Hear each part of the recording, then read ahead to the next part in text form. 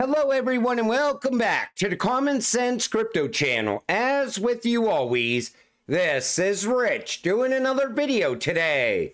So I hope you're all having a wonderful day today wherever you are in this great world.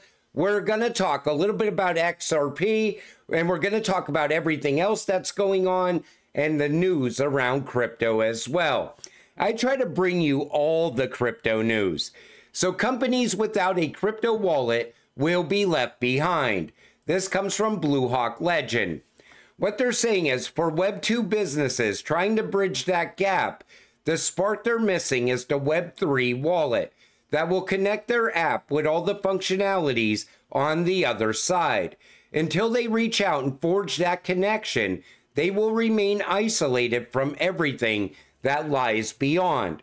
It's just a crypto wallet. Another way for your customers to pay, but it's also everything. You know, the banks, the traditional banks are starting to shift. They want to get their customers a digital wallet all of a sudden. They want to do away with debit cards and have just digital wallets.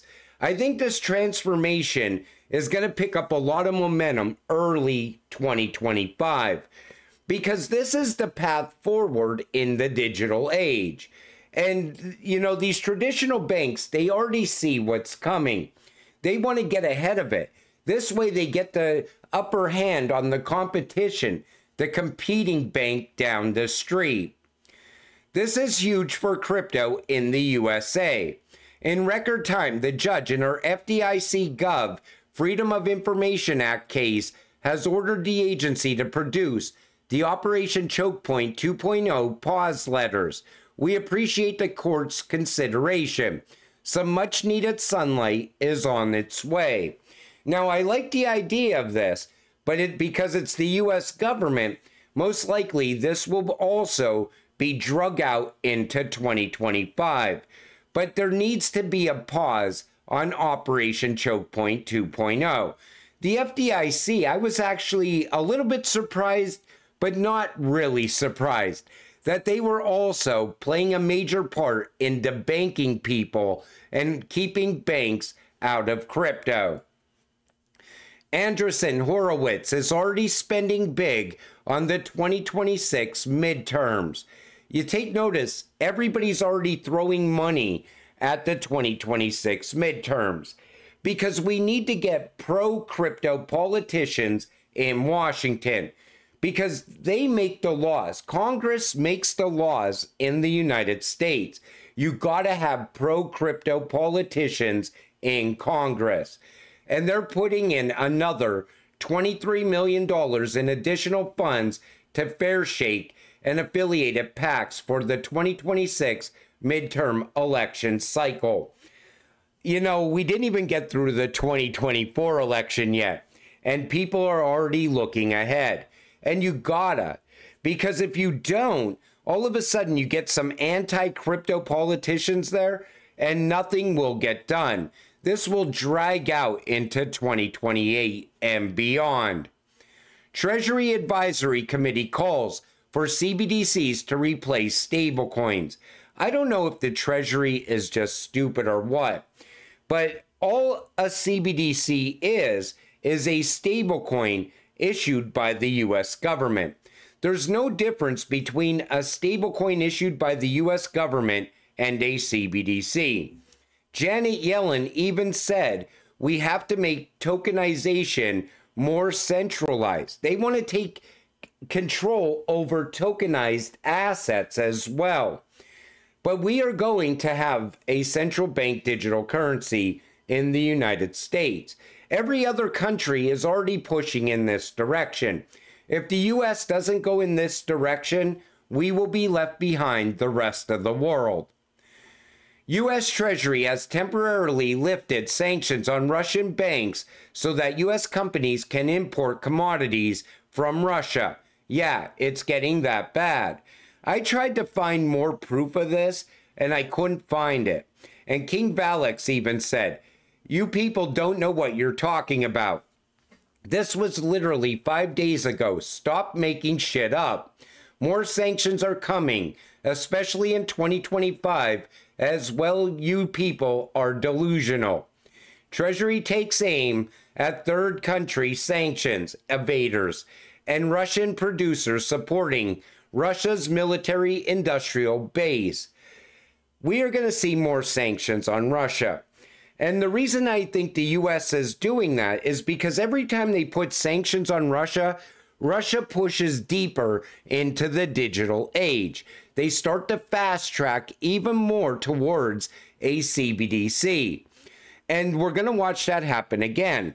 I honestly think the US and the BRICS are all working together to push towards the digital age.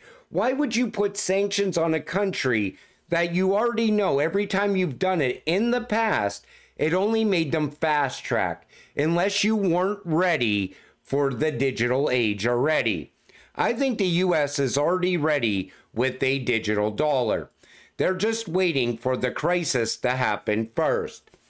BRICS Pay, the list of members of the consortium, institutions, and banks is kept private.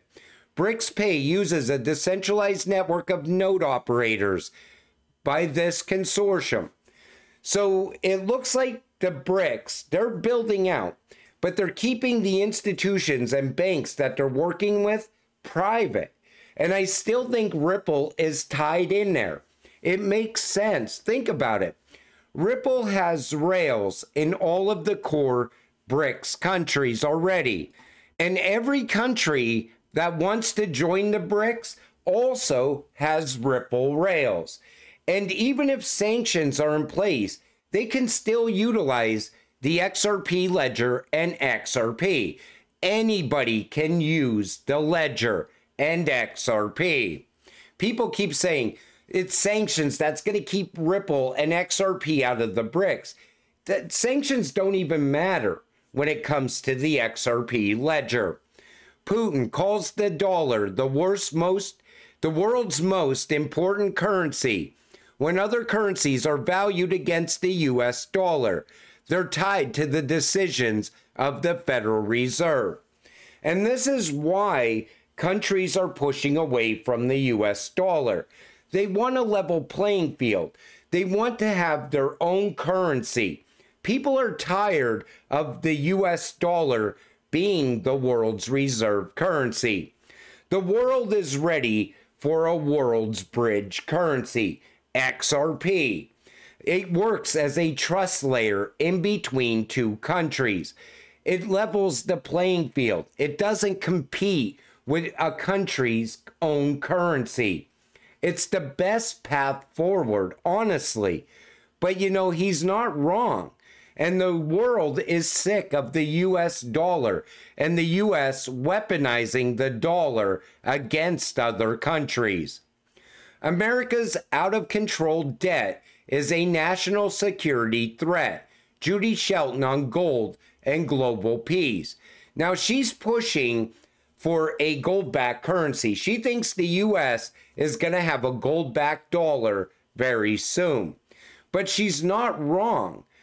The debt that we are carrying is a national security threat. And they keep adding to that debt. They're not slowing down on spending at all. And if you look at it, all they're doing is stretching out the dollar as long as they possibly can. But a crisis is going to come. And then all of a sudden, they're going to have the solution. A stablecoin, CBDC, whatever you want to call it, is going to be the solution. World Bank has allegedly lost track of $24 billion as insider warns bank records routinely are made up. And you see it right here. All the figures are routinely made up. Nobody has a clue about who spends what. So they want all these countries to keep putting money in to this climate change agenda. They want them to say, well, you got to spend money to fight climate change. But yet, they don't know how much money they're bringing in. They don't know where the money is going.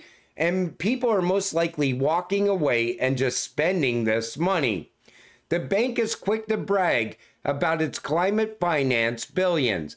But these numbers are based on what it plans to spend, not on what it actually spends once a project gets rolling. This is like asking your doctor to assess your diet only by looking at your grocery list without ever checking what actually ends up in your fridge. You see what I mean? They don't know how much money they're spending. And just wait until carbon credits come. And that's just going to be another tax on people. You're going to have to pay the carbon tax to go on vacation. You're going to have to pay the carbon tax to drive your gas-powered vehicle or to cut your grass with a gas-powered lawnmower. You know, this is all about making them rich and keeping us poor. Elon, I'm the largest individual taxpayer in history, and people claim he doesn't love America. That's nuts. Take a listen to what he says here. I'm the largest individual taxpayer in history. So I paid $10 billion in tax, over $10 billion in tax. You're welcome. Like, I sort of thought maybe the IRS would, like, you know, send me like a little trophy or something. You know, yeah, like one of those, like, doesn't have to be expensive. It could be like, you know, one of those like things you get for when kids win a karate competition, like little plastic gold trophy or something like that, or a cookie or something. But I didn't get anything. It's like, you know, and if anybody wants to see the IRS be gone, do away with the IRS, it is most likely Elon Musk. I mean, think about it. You go to work, they tax your paycheck. You spend the money, they tax again.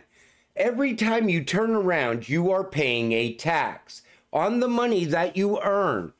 And, you know, once we get rid of the IRS and the Fed, do you know how great this country would actually be? Do you know how many people would come here just to build things in the United States if we didn't have the IRS or the Fed? People always said, you know, well, you need the IRS, you got to pay those taxes because they're going to fix the roads, they're going to do this, they're going to do that. But then they go and they spend your money overseas in other countries. You know, if people didn't have to pay taxes, they would be fixing up their houses. You know, all of a sudden you'd have people opening new businesses in this country overnight. This would happen. Do you know how many jobs would be created if people didn't have to pay taxes? That's the path forward for the United States. Get rid of the Fed and the IRS. Breaking news. The U.S. economy lost over 28,000 private jobs in October of 2024, which is the first loss since December 2020. Also, the worst part is private sector jobs have dropped off by 1.5 million in the past year. We are now in the late stages of an incoming recession.